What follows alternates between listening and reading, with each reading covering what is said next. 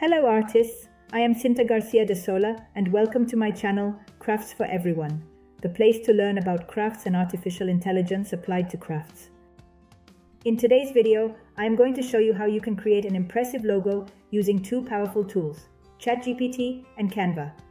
If you are a craftsman, entrepreneur, or simply want to learn something new, this tutorial is perfect for you.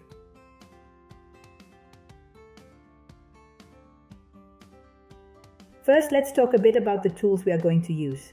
ChatGPT, developed by OpenAI, is an incredibly useful artificial intelligence for generating ideas and getting inspiration.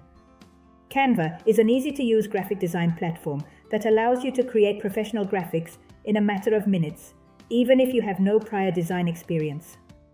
The goal of this video is to teach you how to combine these two tools to design a unique and personalized logo for your business or project. We are going to start with ChatGPT to generate some ideas and concepts, and then we will use Canva to bring our design to life. So without further ado, let's dive into the creative process. Don't forget to subscribe to my channel and hit the notification bell so you don't miss any content.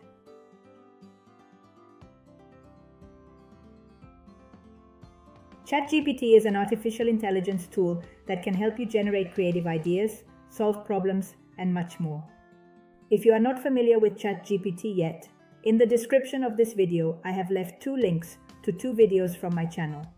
In the first one, I explain from scratch what ChatGPT is and how to create an account.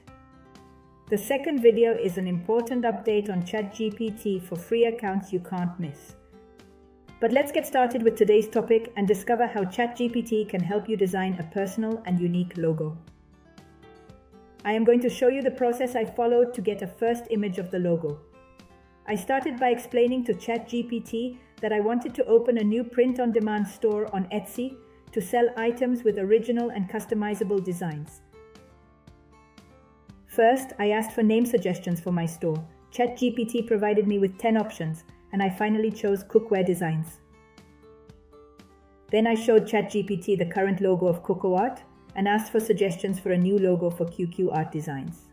Maintaining the original style, ChatGPT generated a new logo inspired by the original, keeping the teal and orange colors and the cat element.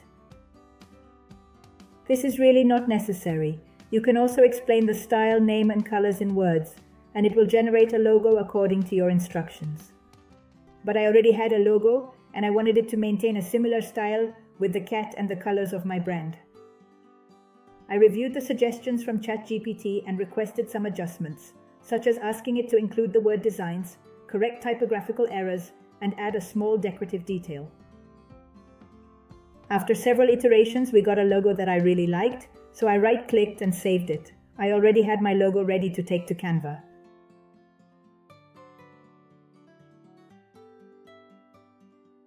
Once in Canva, I clicked on Create a Design and chose the logo option. Then I uploaded the image of the logo that ChatGPT had generated for me. Once it finished downloading, I clicked on the photo and adjusted the size. With the selected image, I clicked on Edit Photo. The first thing I was interested in was correcting the text, so I selected the text capture option. As you can see, this tool selects all the text from the image. I chose the text from Cocoa Art and clicked Capture. Now I had the option to correct the text and even the possibility to move it to another location, so I deleted the extra letters and adjusted them. I repeated the process to modify the phrase Custom Products, which had appeared twice, and changed it to the word Designs. I increased the font size and placed it in a spot that I liked. To clean up some errors and unwanted objects in the logo, I selected the Magic Eraser option. First, I used the brush to select the spots I wanted to erase. I adjusted the brush size to be precise and avoid erasing important parts of the logo. Once I had everything selected, I hit delete. Since some remnants were left, I repeated the process to remove them completely. Next, I chose the option click to select the objects that I didn't want to appear in the logo.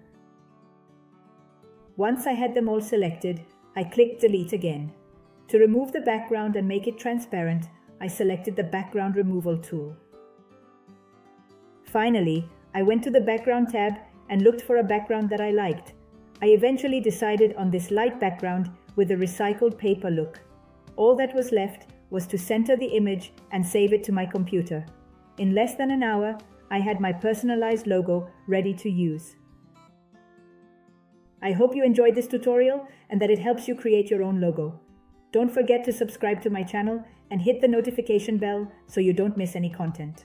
And if you liked the video, give it a thumbs up. It helps me a lot to keep making more tutorials like this one. Thanks for watching the video and see you in the next tutorial. See you soon.